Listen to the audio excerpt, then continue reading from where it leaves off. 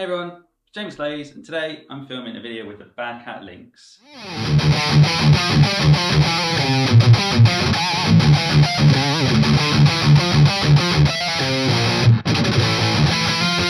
Great guys over at Bad Cat recently sent me both the 2x12 cab and the LYNX head. Sounds amazing. I'm going to go through the specifics about the amp and then we'll listen to how it sounds. I'm recording it with an SM57 to actually record the cab as well. I would usually use a capture box or something like that and use an IR, but because they were so gracious to send me the cab as well, we have to hear how it sounds.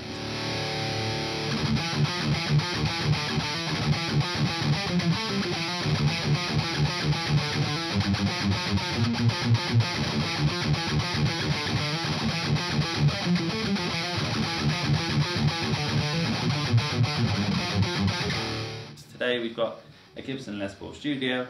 I think it's like a 2001, something like that.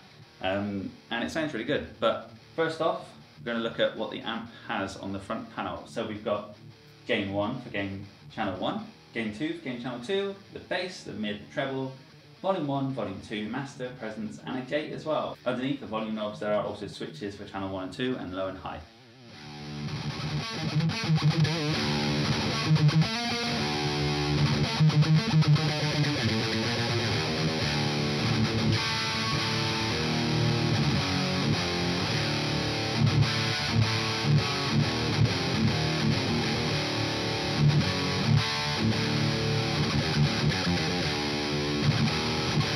Technically, it's an EQ one-channel amp, similar to things like the 5150 and some Marshall amps as well. But you can switch with the foot switch on the floor that I'm using to go between channel 1 and 2 and then low and high. So you'll see in a sec when we play through that one how it sounds. You could use channel 1 as like a clean channel, and then the high would make it into like a crunch channel. It's actually quite a good rhythm channel, the channel 1. And then channel 2 could be your heavier channel, and then the low and high again could switch between lead or rhythm. You may notice, hey Jamie, there's no power or standby. They're on the back. There's also a foot switch section on the back and an effects loop as well for pedals and all that kind of stuff. I'm just going to play through. I'm recording it into my computer with the interface using the SM57 because we're capturing and listening really to how the cab sounds as well as the head. I'm using a Gibson Les Paul Studio. Let's hear how it sounds. We're going to go just into the amp and just switch around with the foot switch on the floor.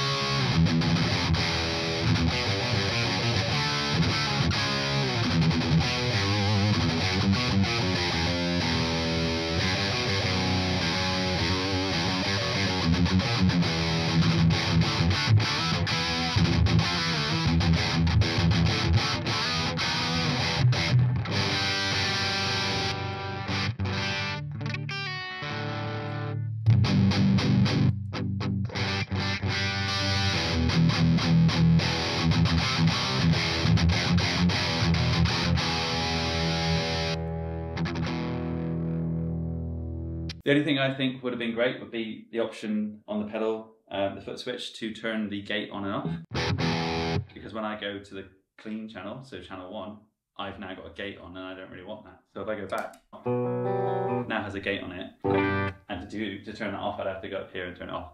Or I guess you would just turn this gate off completely and use the noise gate and then switch it off with your feet. But it would be nice if there was an option to do that as well. So this is the high gain channel, as you can tell. Bass, mids and treble kind of fairly at 12 o'clock. I'm using the presence quite highly as well.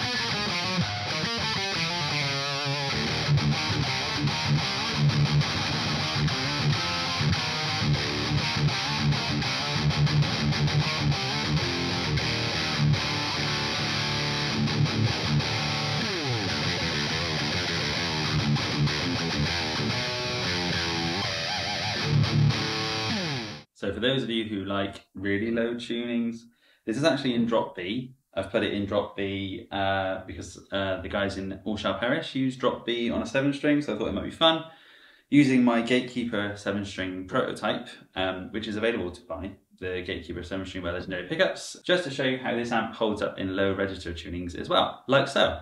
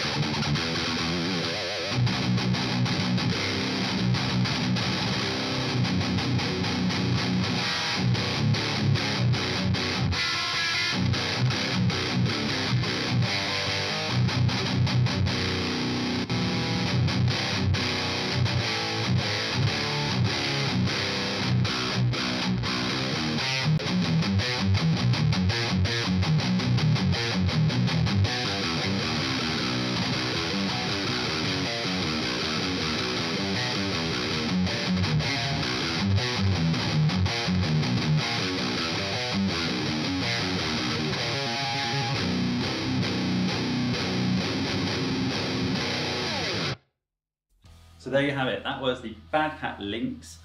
Clearly holds up in a really low tuning. It sounds great in standard and drop D as well. Let me know what you think in the comment section below. What do you think of the 2 channels, the foot switch, the cab? How did the songs sound that I made up on the spot? I really enjoyed it. When the guys hit me up, I was aware of Bad Cat, but I wasn't aware of the LYNX, and I was actually a bit concerned that it wouldn't necessarily do metal stuff. And it sounds great in here with the mic in front of it as well. What did you think? If you liked the video, let me know by leaving a like and I'll make more amp review videos just like this one.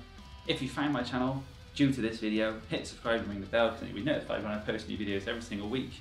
And if you really enjoyed it, stick around and watch some more videos, and I'll see you guys next week for some more metal riff videos.